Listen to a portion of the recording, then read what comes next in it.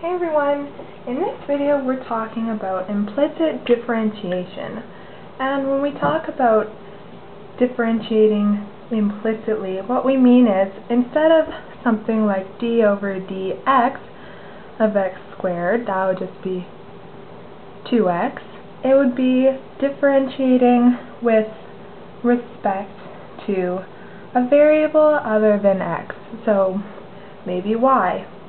If we had y squared, we can't just differentiate the same way we did with x. So we're going to talk a little bit about the method in this video.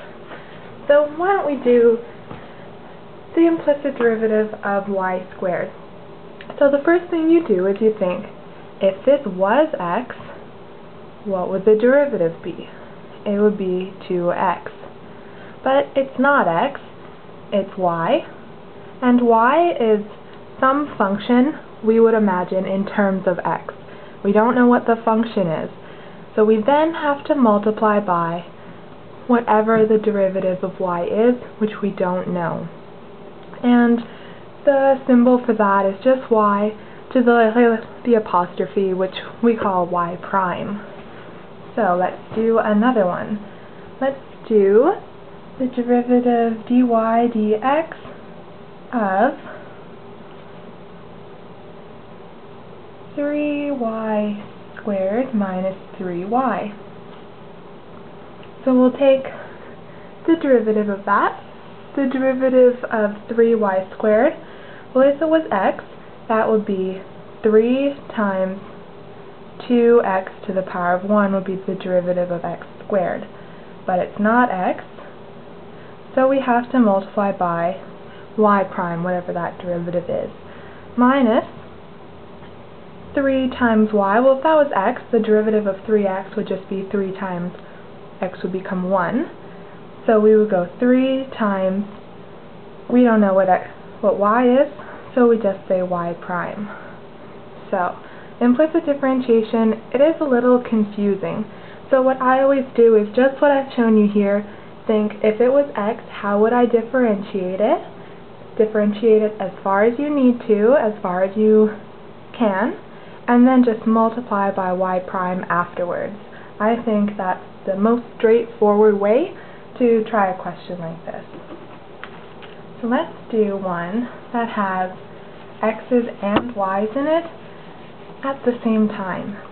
Really not too bad. Let me pull my board down. Okay, 4x squared plus 3y squared minus 3x equals 20. And we are just going to take the derivative of each side. The derivative of 4x squared would be 4, derivative of x squared is 2x, to just be 8x. The derivative of 3y squared would just be 3 times, if it was x squared, it would be 2x, but it's not 2x, it's y, so we'll put 2y and multiply it by y prime. 3 times 2 would be 6, y prime,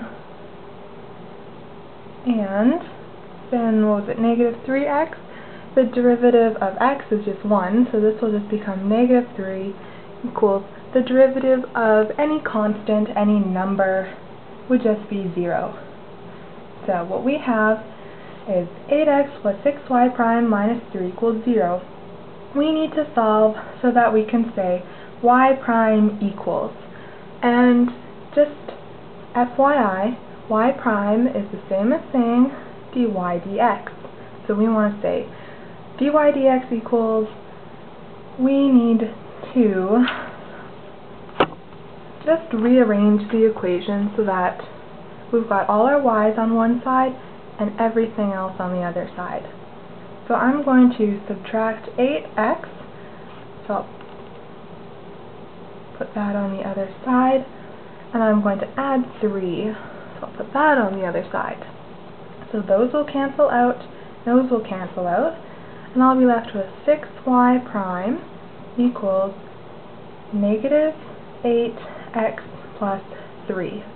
All I need to do to get y prime by itself is divide both sides by 6, those will cancel out, and I'll get y prime equals negative 8x plus 3 equals 6.